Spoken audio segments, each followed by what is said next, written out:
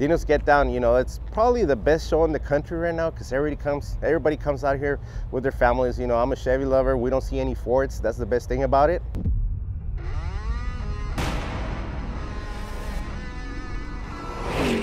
Good morning. My name is Alfredo Rios. I'm from El Paso, Texas, and I'm here with Drive Auto Collision. This time we brought this 70 C10 that we prepped just especially for Dino's and unveiled it this weekend. Well, this is a 1970 C10. You know, I had it for a couple of years. I've been working on this. Had to throw it on the back burner. You know, we got to keep building cars for our customers. We had a gap in between waiting on parts, and took us 2 months to finish it. Basically, you know, the team that I have, you know, knocked it down, and you know, in less, actually 59 days, that's counting as of last night.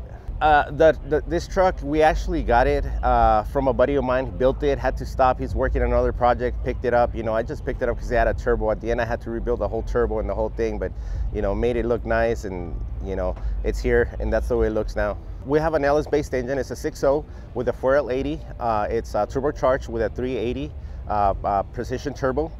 Custom end downpipes, and you know, a full stainless steel exhaust, run by Holley's Terminator X.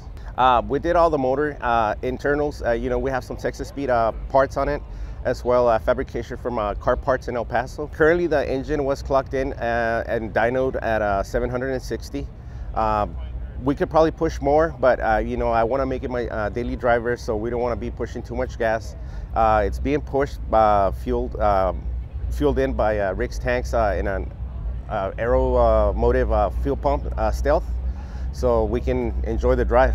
We have a set of 20-inch US mags with some BF Goodrich. It's running right now on 275s. We're waiting on fitting some 305s, just delay them parts right now, you know how it is. We have 14-inch calipers, Wilwoods, you know, all the way around, 6 pistons all the way around as well.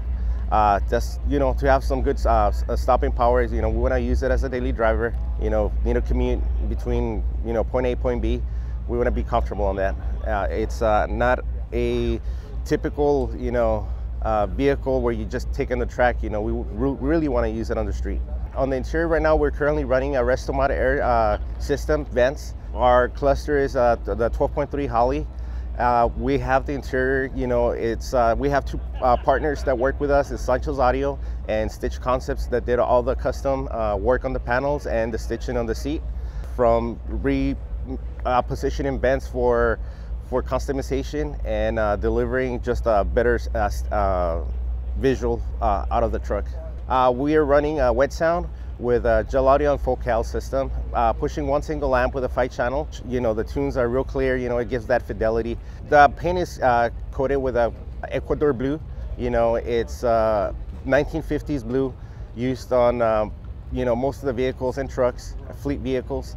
The coating is Glazerite by BASF, and you know, myself and the rest of the team, you know, worked on the body and paint.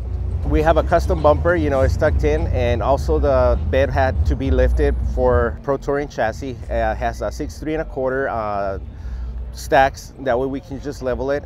Also, you know, we had to prepare the rest of the body to hold on to that chassis, since we're planning to, you know, use it as a daily and take it out to the track once in a while on the weekends.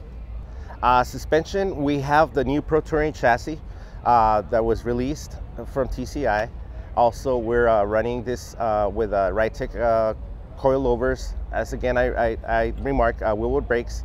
We have our 9-inch set up with a 373. The static look that we have, you know, it's not on air ride, so this is a Pro Touring, so it's a static look. You know, I want to thank our friends at Sancho's Audio, Stitch Concepts, our friends at Rick's Tanks, and our friends at TCI for helping us and, you know, trusting us all the way through, and always helping us out with ideas and mentoring us through the way.